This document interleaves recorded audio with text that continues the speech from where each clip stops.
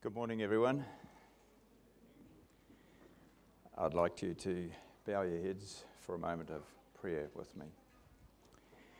Our Father in heaven, Lord, we just thank you that we can be here today to worship in your house. We thank you, Lord, for every blessing that we have from you. Most of all, we thank you for Jesus, our Saviour. And Lord, I pray this morning that as the word is opened, that the words that are spoken may be your words. I ask this in Jesus' name. Amen. I want to thank Gary for the opportunity to speak to you today, because last time I spoke on the subject of our sure salvation. And one of the key texts which I used in that at that time was John 5:24. And you might like to look that up with me as I share that with you.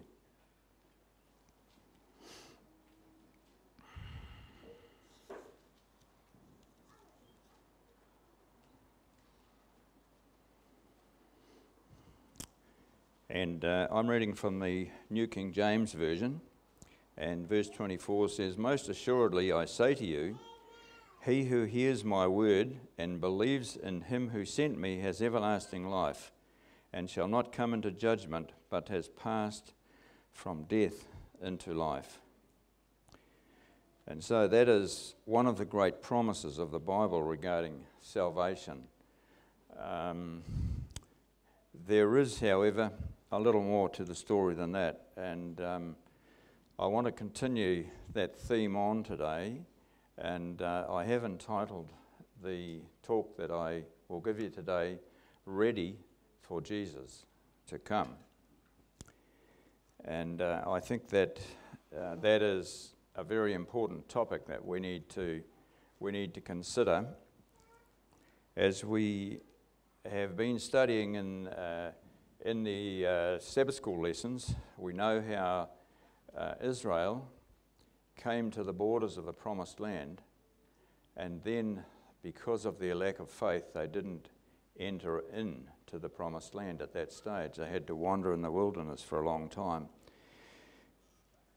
Now, I'd like you to turn with me in your Bibles to Matthew chapter 24.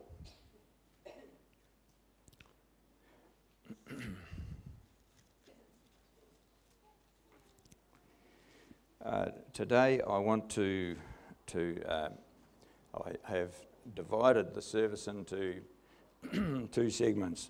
The first part, where we are looking at the signs of Jesus coming, and we read about those in Matthew chapter 24 from the words of Jesus himself, the word of Jesus himself, and we're looking at today the whole chapter actually is really devoted to telling us about the signs of his coming, but also about the destruction of Jerusalem, which they're intertwined together. And verses 6 and 7, we read this: "And you will hear of wars and rumours of wars.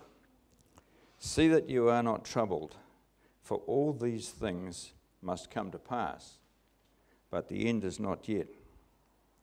For nation will rise against nation and kingdom against kingdom, and there will be famines, pestilences, and earthquakes in various places." Now, do we see these things about us in the world today? Do we see the things that are mentioned there, wars? How many wars are going on in the world today? I don't actually know. But I know that there's wars all over the place. We know that the United States of America has been in Afghanistan for 9 years, fighting a war there. Twice as long, more than twice as long as they were involved in World War II. There are wars everywhere. Do we hear of rumours of wars? We certainly do, don't we? And the one that comes to my mind when I think about rumours of wars is the situation that exists in the Middle East, where we have huge unrest. There's the State of Israel, there's the Palestinians, there are various other of the Arab states, and Iran in particular appears to be anyway to be engaged in a program endeavouring to obtain nuclear weapons, and that of course causes great disquiet for the State of Israel, to the United States of America, because they don't want extra nuclear powers. Do we see earthquakes? Do we see increasing numbers of earthquakes? Actually, we do, you know. I looked up some statistics, and the number of earthquakes in the world over the last 20 years has something like quadrupled. And some official statistics that I found indicate that this year there will be more than 150,000 earthquakes that will be felt by people somewhere in the world. That will be felt by people. But there are estimated to be another 900,000 that won't be felt by people. And so the number of earthquakes are increasing. We see tsunamis, don't we?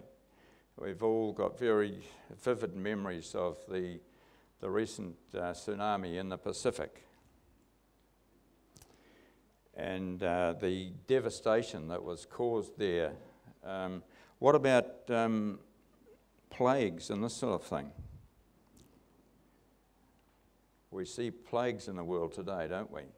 There's the various plagues that are actually going around, and what about terrorism? Terrorism is rife in the world today. The United States appears to be almost paralysed by fear of terrorism, and I guess rightly so. Can anyone doubt that Jesus is coming soon? I don't believe so. I don't believe that we should doubt.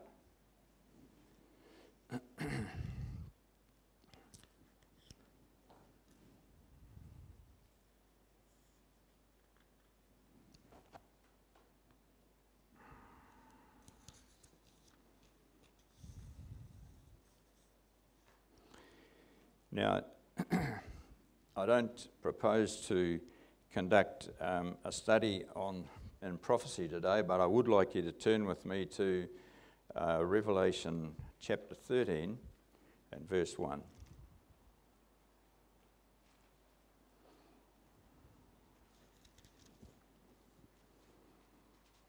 Sorry, Revelation 13 and verse 1.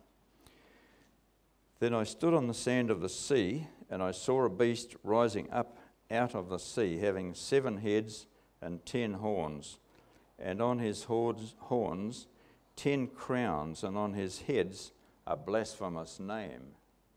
And who do we associate that beast with? Yes, that's correct. We associate that beast with the papal system, with the papacy. And this beast power during the Dark Ages martyred millions of people. People who refused to worship this beast power. They refused to give up their faith in God and to follow the traditions of Rome. Now come down with me to Revelation 13 and verses 11 to 17. Then I saw another beast coming out of the earth this time. Remember, the other one came out of the sea. And he had 2 horns like a lamb and spoke like a dragon. And he exercises all the authority of the first beast in his presence, and causes the earth and those who dwell in it, to worship the first beast, whose deadly wound was healed.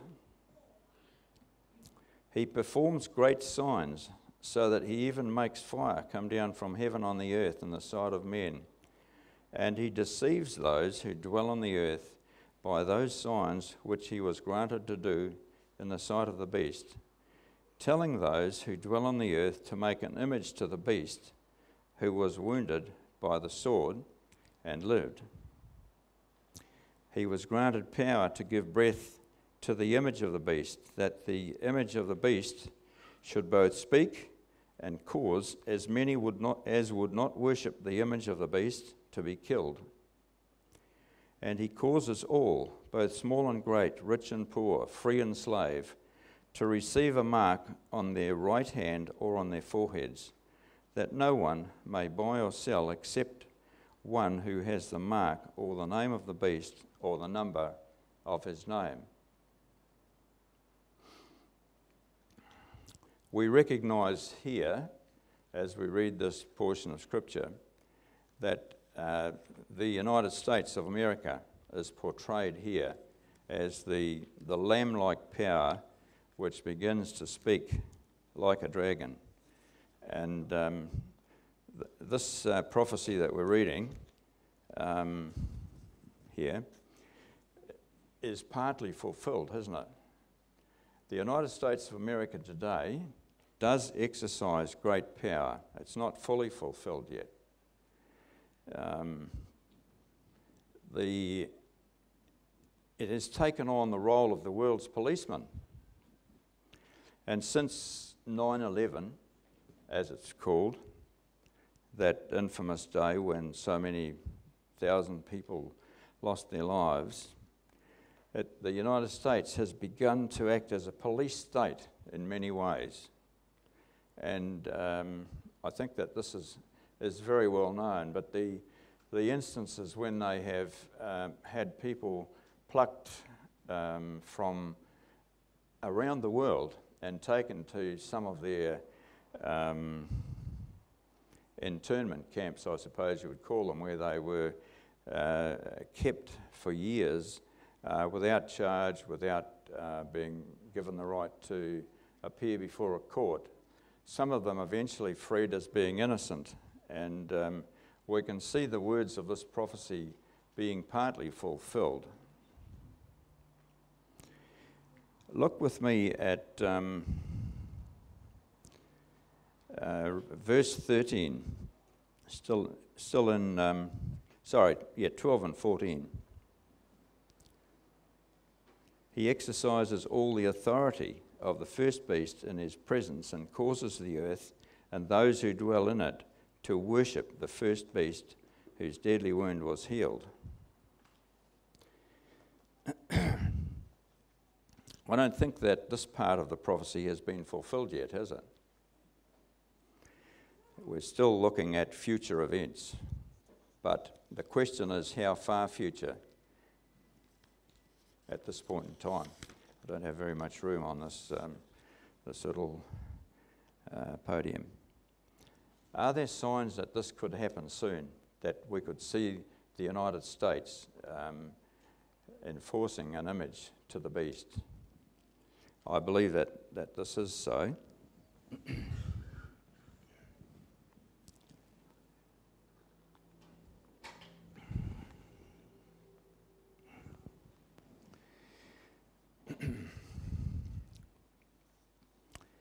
I'd like to share with you a document which some of you will have seen because Loretta has circulated it to some people within the church.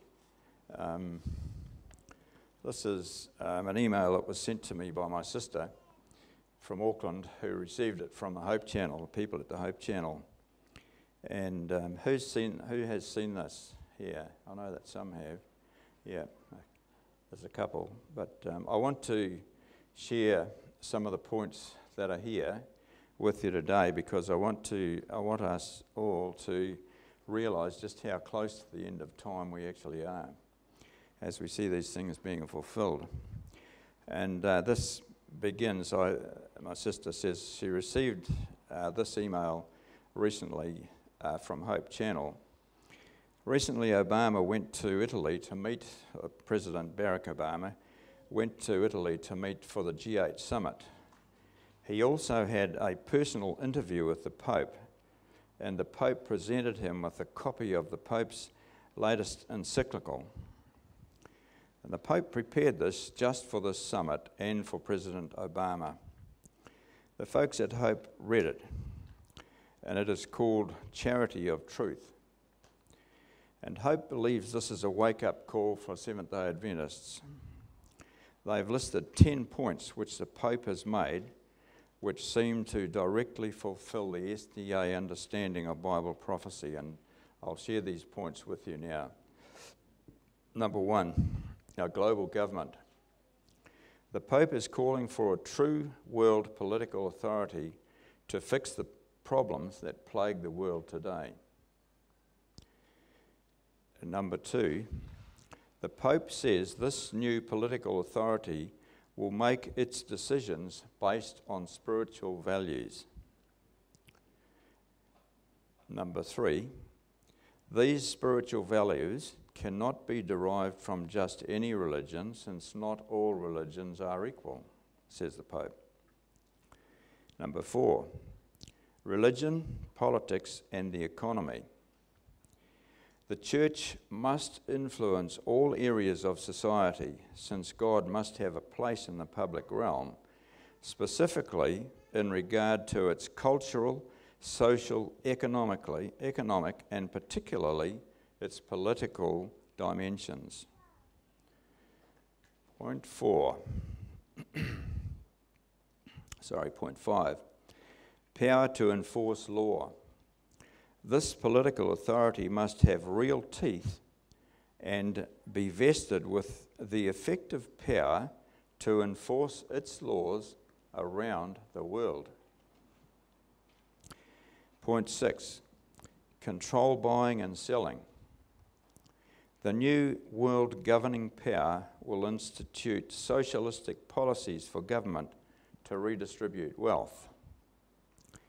Point 7. Labour unions are to be empowered to play a decisive role in the new world order.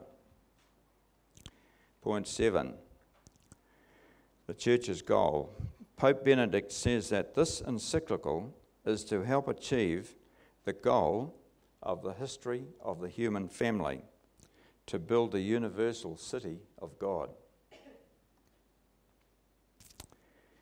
Point 9, redefining religious liberty. I think these headings have actually been put in by the Hope people, but Pope Benedict says that this encyclical is to help achieve the goal of the history of the human family, to build the universal city of God. Sorry, I think I read that one twice. Redefining religious liberty. While claiming not to interfere in any way in the politics of states, the Pope redefines liberty as happening when the world obeys laws shaped by the Roman Church's spiritual values. According to the Pope, as the Church influenced states to enforce its view of truth on others, people are set free. This mission of truth is something that the Church, the Papal Church, can never renounce.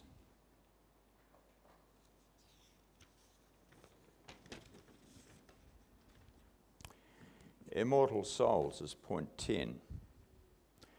The non-biblical belief that man has an immortal soul helps to ensure the Pope's global agenda, because he said, man is God's creature whom God chose to endow with an immortal soul. I think you can actually see those points, each point building upon point, as the Pope endeavours to build his influence in his empire. The Pope's views on the redistribution of wealth and his agenda set forth in Charity and Truth, which incidentally is quite a large document, echo many of the same themes that Obama campaigned for last year. As a result, the White House was excited about the meeting, as this insider describes.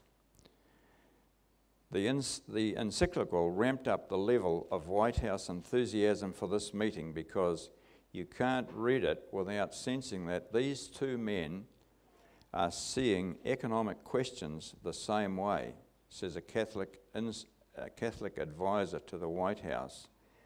The Holy Father's emphasis on putting the human person at the centre of the economy strongly echoes themes that Obama campaigned on and is working to implement.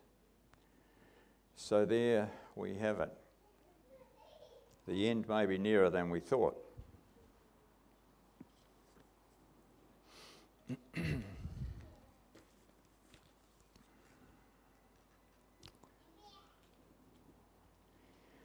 The point is, we must be ready, because Jesus said he would come like a thief in the night. He would come at such an hour as we expect him, not as we don't expect him.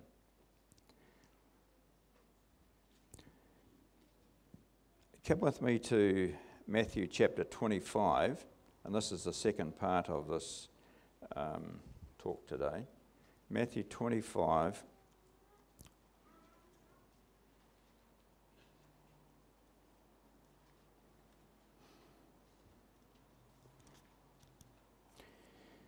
We need to remember as we look at this that Jesus began in Matthew 24 to tell the disciples about the signs of his coming. But Matthew 24 and Matthew 25 are all part of the one statement that Jesus gave, which was recorded for us who live in the last days of Earth's history. And there's a whole heap of stuff in here that we could spend our time on, but I want to look briefly at the parable of the 10 virgins, the 5 wise and the 5 foolish, and I'd like to read that and then perhaps discuss that a little. Then the kingdom of heaven shall be likened to 10 virgins who took their lamps and went out to meet the bridegroom. Now 5 of them were wise and 5 were foolish. Those who were foolish took their lamps and took no oil with them. But the wise took oil in their vessels with their lamps. But while the bridegroom was delayed, they all slumbered and slept. And at midnight a cry was heard, "Behold, the bridegroom is coming. Go out to meet him." Then all those virgins arose and trimmed their lamps. And the foolish said to the wise, "Give us some of your oil, for our lamps are going out."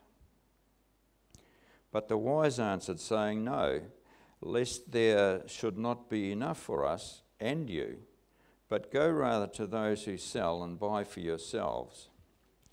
And while they went to buy, the bridegroom came, and those who were ready went in with him to the wedding, and the door was shut. Afterward the other virgins came also, saying, "Lord, Lord, open to us." But he answered and said, "Assuredly, I say to you, I do not know you. Watch therefore, for you know neither the day nor the hour in which the Son of Man is coming." Now, this is a very, very sobering thought, a very sobering parable that Jesus gave here for us today, I believe. When we think about it and consider the implications of what he said. He spoke about 10 virgins, and in the Bible, virgins depict purity. And I believe that when Jesus gave this parable, he had in mind the Seventh-day Adventist Church, because we actually have the pure doctrine that was given to us by God, following on from 1844. I know that there will be many other people in heaven who do not belong to this denomination, but I believe we have been given a particular responsibility in the world today to present the three angels' messages to the world, and we have a series of doctrines. You might call them the foundations or the pillars of our faith. So that's really just to emphasise my feeling that this certainly relates to us. It may relate to other people as well, but I believe it has a particular emphasis for us here today. And we need to actually consider the various other components of this parable. There were the virgins. It says right at the beginning that 5 were wise and 5 were foolish. And there were the lamps, weren't there? And the lamps had in them oil. And there was also a wick, which actually brought up the oil to be burned. The interesting part about it is that it says in this parable that all slumbered and slept. In other words, perhaps they weren't ready. Certainly they were, I guess you could assume from that they waited so long that they actually fell asleep while they were waiting. And we can actually translate that into our own experiences, whatever they may be. And I think that, we tend to become, in this day and age, we become a little blasé, I think, about the coming of the Lord. Because we've preached it for so long and he hasn't come yet. But he said he will come at such an hour as we think not, when we're least expecting him. It also talks about as it will be as it was in the time of Noah, how people were marrying and giving in marriage and so on. These things, life was going on just as normal. And so it will be right until the end of time. So we have the lamps, and the lamp without oil in it is not much use, is it? If you have a lamp and it's got no oil to burn, it's not going to give you any light. Excuse me a moment.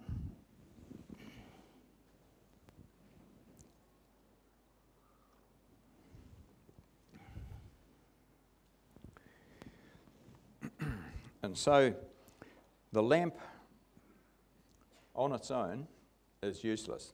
It must have oil. The oil, as we all know, I'm sure, represents the Holy Spirit. We must have the Holy Spirit in our lives. And I think that, this is a point that I want to emphasise today. How can we obtain the Holy Spirit in our lives?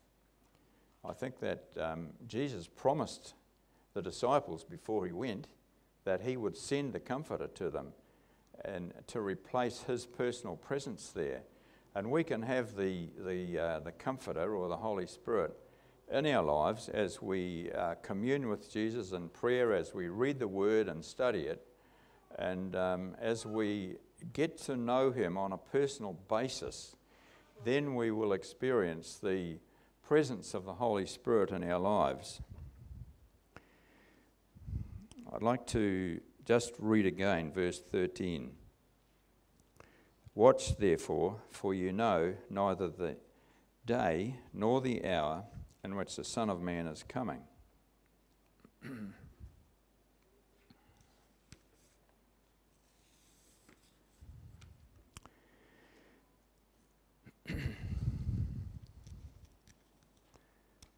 There's various pieces of paper here. Okay, from the Desire of Ages, and on page 324, we read these words. It is not necessary for us deliberately to choose the service of the kingdom of darkness in order to come under its dominion. We have only to neglect to ally ourselves with the kingdom of light. If we do not cooperate with the heavenly agencies, Satan will take possession of the heart and will make it his abiding place. The only defense against evil is the indwelling of Christ in the heart through faith in his righteousness. Unless we become vitally connected with God, we can never resist the unhallowed effects of self-love, self-indulgence, and temptation to sin. We may leave off many bad habits. For the time we may part company with Satan, but without a vital connection with God, through the surrender of ourselves to him moment by moment, we shall be overcome. I can't emphasize enough the significance of these thoughts and the importance of us maintaining that relationship with Jesus day by day.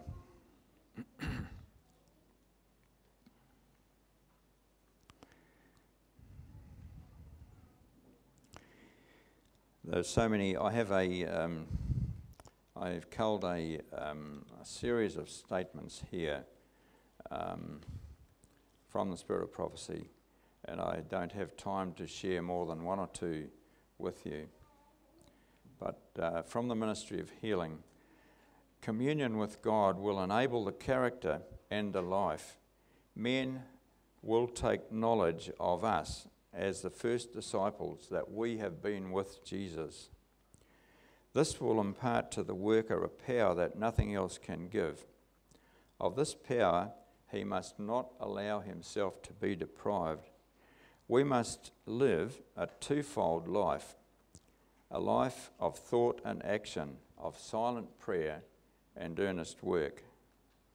And then finally, no man is safe for a day or an hour without prayer.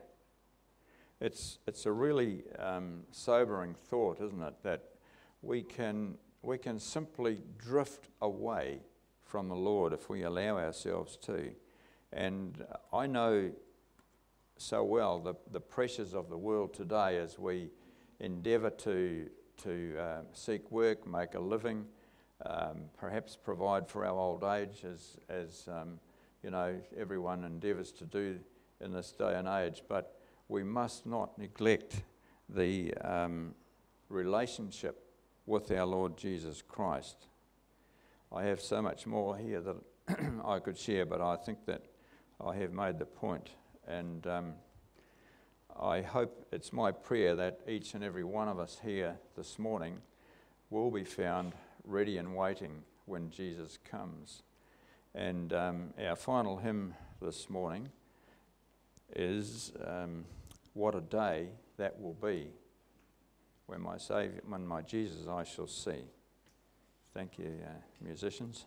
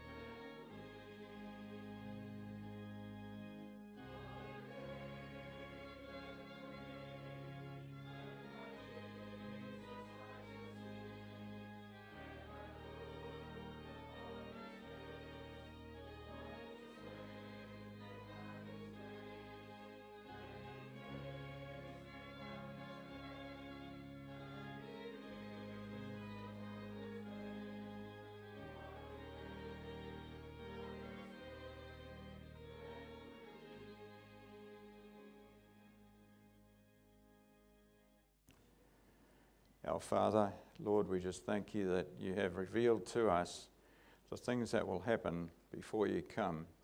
Lord, may each one of us here be ready and waiting when you come and not sleeping. We ask in Jesus' name.